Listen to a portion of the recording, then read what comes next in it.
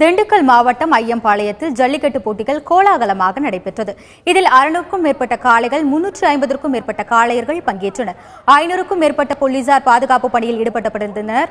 வெற்றி பெற்ற காளைகளுக்கும் வீரர்களுக்கும் 10 லட்சம் ரூபாய் மதிப்பிலான பொருட்கள் பரிசாக வழங்கப்பட்டன.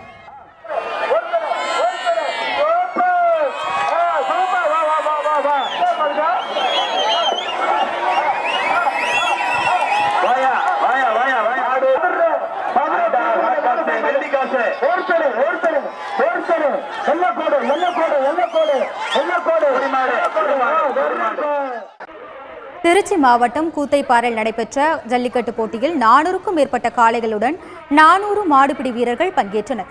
சிவராத்திரியை ஒட்டி நடத்தப்பட்ட இந்த ஜல்லிக்கட்டு போட்டிக்கு முன்னதாக காளைகளுக்கு மருத்துவ குழுவினர் பரிசோதனை நடத்தினர். போட்டியில் சீறி பாய்ந்த காளைகளை மாடுபிடி வீரர்கள் வீரத்துடன் அடக்கிய காட்சிகள் பார்வையாளர்களை ரசிக்க வைத்தது.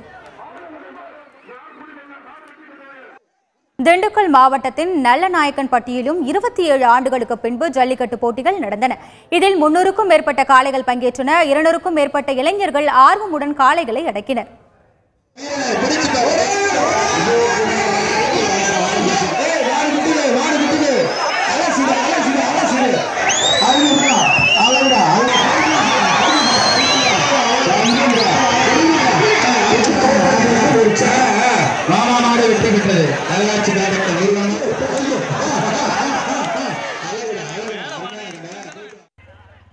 தஞ்சை அடுத்த திருக்கானூர்பட்டியில் நாளை ஜல்லிக்கட்டு போட்டி நடைபெற உள்ளதை ஒட்டி முழுவீச்சில் ஏற்பாடுகள் நடைபெற்று வருகின்றன.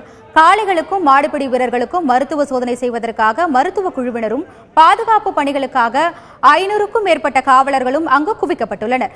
மேலும் மாடுபிடி வீரர்கள் அனைவருக்கும் இலவசமாக இன்சூரன்ஸ் வசதியும் செய்யப்பட்டுள்ளது.